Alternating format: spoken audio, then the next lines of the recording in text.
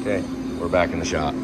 We are gonna try to assemble those heads with the shims, and we're cutting the block finally. We got the crankshaft back from the balancer.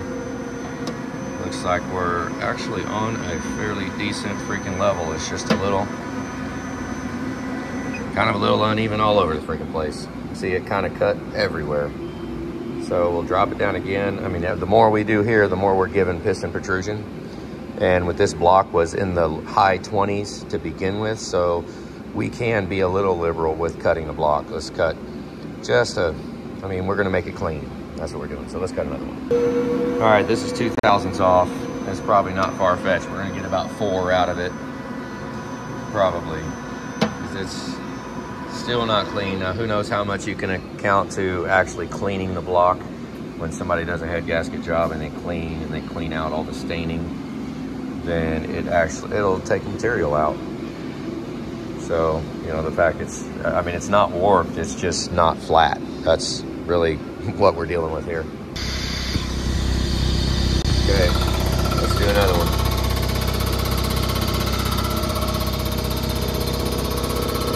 Yeah, does not look bad. We'll do one more just to give it a good cleanup. That'll be probably done. I like it. Well, we got a little bit of spots here. Just barely that you can see. We'll do a 0 cut, and I think that's freaking done. Let's do it again. Okay, that is the passenger side bank with a block, surfaced and done. Let's get it flipped over now. This is the other side. This will be the driver's side bank. Touched off. Let's see, up here, I'm underneath that ledge right there. Yep, touched off there, slightly, very slightly, touched off a little here. Let's see, we got any more? I think we might be. Right there, you can see a little. So that tells us that we're real freaking close. Got us there. Got us quite a bit here. We might be a fraction high on this side, but I did touch off here, a touch. So if it is, it's very minuscule. We got quite a bit taken off there. Quite a bit taken off there and quite a bit taken off here. So I think we're there, and I'm just gonna, let's go down. Let's do another one. Yeah, buddy, look at that. That's after just one more. Yep, good level. Good level. Let's go on down and clean it up. That's 2/1000s. I think two, yeah, 2/1000s. So it's probably gonna be about 4 by the time it's done, probably again. We will do one more on this one. Yeah, we'll do one more on it just to get it clean because we have plenty of room, so we're gonna do that. I'm calling that done. We'll do a 0 pass on it. We still got a couple of little bitty lines, but nothing extreme. I'm gonna go ahead and let it go like that in the center. That might get taken off with a 0 cut. But other than that, it looks pretty freaking good. We're going with it. Just raise over the top real quick. And we're done with the surfacer for the whole job. Wow, that's awesome. Yeah. Here we are. I mean, turn the pressure up. I'm at 30%. Almost done. I took 3/1000 out. See the ridge right there. Pretty good one. I don't even see the bottom of it.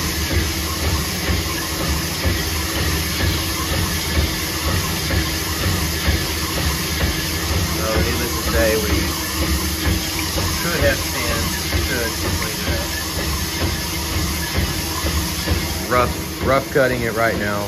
Using diamond to get it within probably 2.5 to 3/1000, and then I'll put finished in and finish it. That's the plan. All right, that's our first initial cut. Let me set it in here, one-handed. We still have 6/1000 to cut. So I'm gonna cut another probably 3 out And then maybe I'll set it to 4. I'll set it to about 4, and then we'll go to finish. But right now I'm stair stepping up for the first holes. That way it will mimic that hole on the rest of them, as long as I get it set up right. Okay, we're doing another one. Now you could switch, but since I'm using diamonds and coolant, that block is not hot. I don't have to switch from one hole to the other. So I'm within 2 thousandths with rough diamonds. Get over there, I'll grab the smooth ones here in just a minute. Once we get all these cut. And then I'll cut the last 2 thousandths out with the smooth diamonds, give it a little plateau cut. And then we'll brush it, chamfer the bores. This sucker's about to go on the stand right there. She's asking for it. Still going. We're on the second side now. It's about done. Kick off. It's cleaning them all up. There you go. Done. All right, it's another day. The heads are right over there, way over there. Done. Assembled and done. The block is completely machined. We are now done with equipment. We started covering up some of it. And the block is ready under here something. So let's uncover it and start final cleaning. Brush the bores, brush the oil galleys. Let's do it. Okay. Just me over here hanging out in the corner. We're final clean. That's probably spent about an hour and a half, 2 hours cleaning on this thing. And now we're about ready to start actually putting parts in. We're gonna start with the oil galley plugs. Let's get that done. And then what? A lot of times I get going, it's oil galley plugs, then camshaft, well, piston cooling jets, then camshaft, and bearings, crankshaft, bed plate. Let's go. All right, there's the crankshaft. I haven't oiled them, or I put Lubriplate on it. Got it balanced. Bob Morton. Got the crank all ready. Cleaned up, piston cooling jets in, camshaft in, oil galleys, all that stuff. Now we're ready for the crankshaft. Let's get the crankshaft set in there, and I'm taking parts off the shelf. We're getting consolidation, that's what we're doing. It is that time. I put one little dot on, and I thought I might show you guys before we get started at this process. Okay, here's the truck. It is, I mean, you could say in progress right now. We got the front cover, the rear cover, the lifter soaking in oil, the high pressure pump cover, all that stuff is ready to go. We got anaerobic on here, spray your surface prep on this, and then I put some TA29 there, and just let that co-mingle in on the T-joints of the anaerobic. And that surface prep, you already put it up. I already put it up. But the surface prep makes that anaerobic turn into hard plastic. Yeah, use that stuff. Don't not use that. Don't be a dumbass. But say bye-bye means say bye-bye front cover surface, rear cover surface, and lifter bores. Next time you see us, it should be done.